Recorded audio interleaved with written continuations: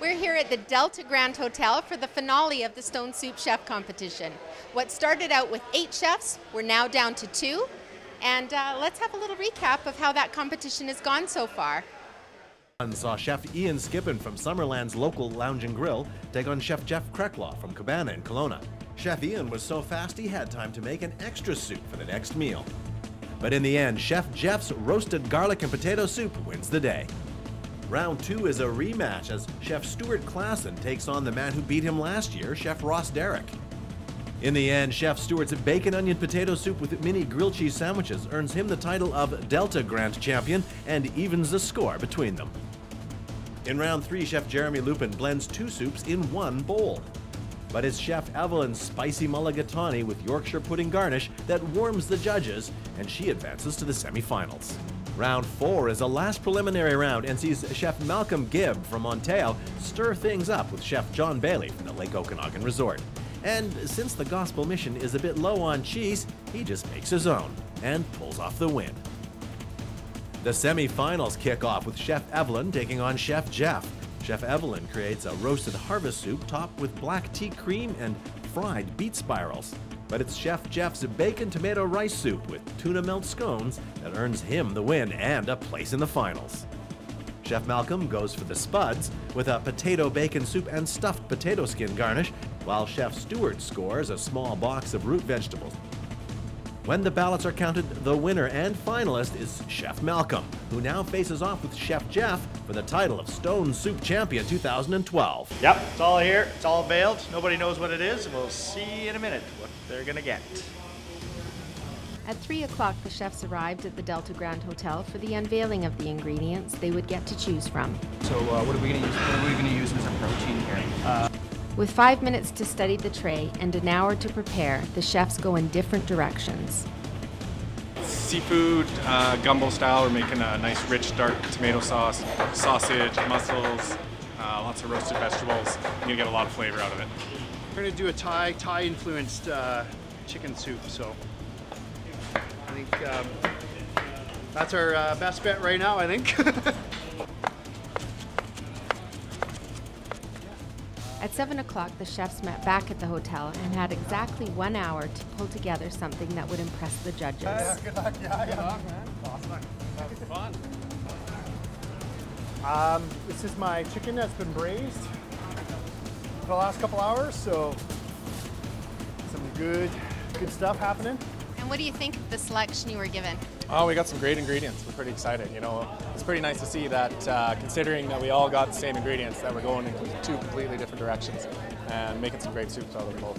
When we put that list together, I knew that they would go either one way or the other.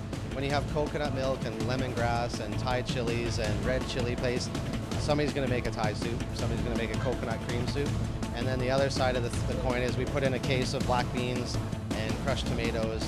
And so you kind of guide them in the way you want them. So the soups are so different that they're easier to judge. Sorry, the flavor. I don't know, flavor's good. It's just the heat, right? That's what I'm worried about. But I mean, whatever. I mean, It is what it is. It It's is Thai. what it is. Thai's Yeah. hot food, right? That's true. I'll go on the chips. Those are going to be carrot chips. It's going to be. We're going to season them with some cumin salt that we made, and that's just going to be a garnish on our soup. So. Like deep fried carrots? Deep fried carrots, that's it, yeah. We have a thickening agent inside of our lime, curry, and cumin lobster stock. We're dropping it into cold oil, and it creates a sphere around the oil. And then we're going to be using them as garnishes. And make sure it doesn't leak. Oh, this one's leaking. As the chefs cook, guests of the gala look on in the kitchen and mingle in the ballroom, bidding on silent auction items to benefit the Kelowna Gospel Mission. Okay, Malcolm, you've got 15 minutes left. How are you feeling?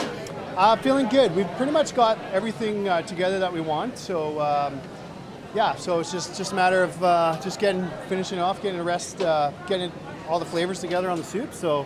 But otherwise, I think we're looking pretty good, so feeling good about it. Things are starting to come together. Flavors are going well. We're pretty excited the way things are going. All the little garnishes are turning out, and it's just a matter of putting the finishing touches on right at the last minute, so everything's cooked really well and perfect for the judges. Mussels are on. Just about ready. have 3 minutes left. And once that 3 minutes is up, you have to stop cooking. Gumbo style soup. 5 seconds. All right, Jeff. 2, 1, time's up. No more seasoning, no more anything. Chefs are done. Congratulations.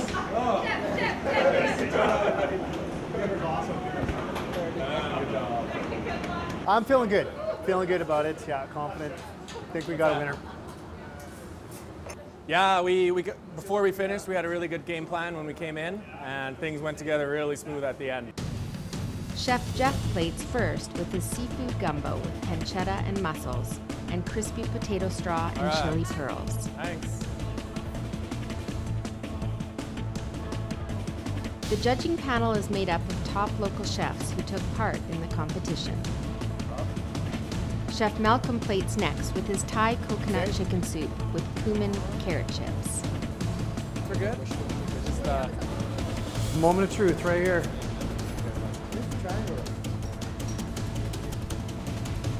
While the judges deliberate, the chefs serve the guests who also get an opportunity to cast a vote. This year's 2012 Stone Soup Chef goes to Malcolm from I'm shocked. This is awesome. I'm just really happy and that we can be a part of this. The winner of the People's Choice Award is Jeff from Cabana. So it's a lot quieter here in the kitchen, and that's it for the 3rd annual Stone Soup Chef competition. Both chefs won an award tonight, but the real winners are the clients of the Kelowna Gospel Mission.